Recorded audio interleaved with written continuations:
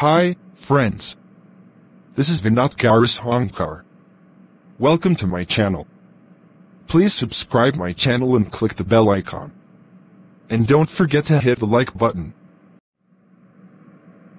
Lencho is a farmer who writes a letter to God when his crops are ruined, asking for 100 pesos. Does Lencho's letter reach God? Does God send him the money? The house, the only one in the entire valley, sat on the top of the hill.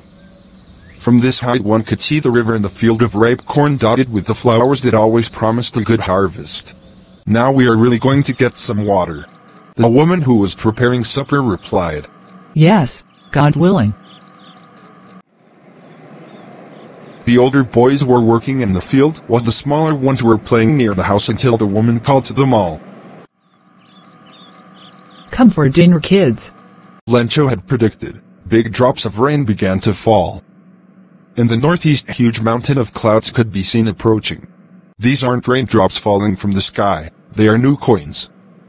The big drops are 10-cent pieces, and the little ones are 5s.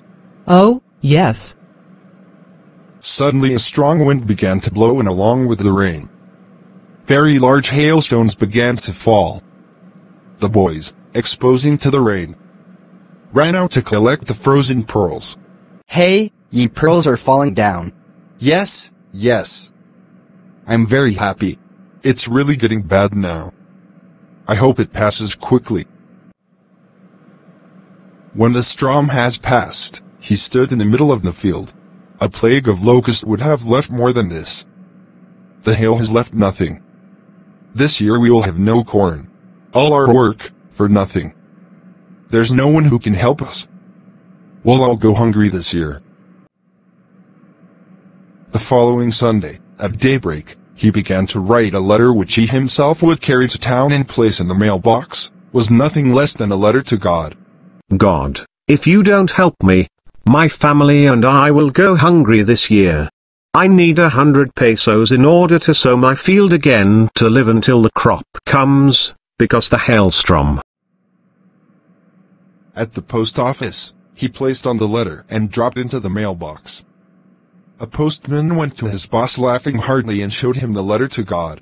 Boss, please read this letter. What faith? I wish I had the faith of the man who wrote this letter, starting up a correspondence with God. We want to help him. If you have some money, please give me. You can also help him.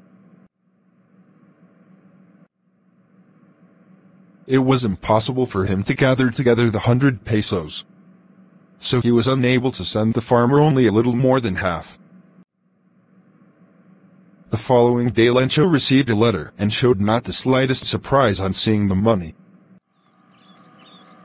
Oh, my God.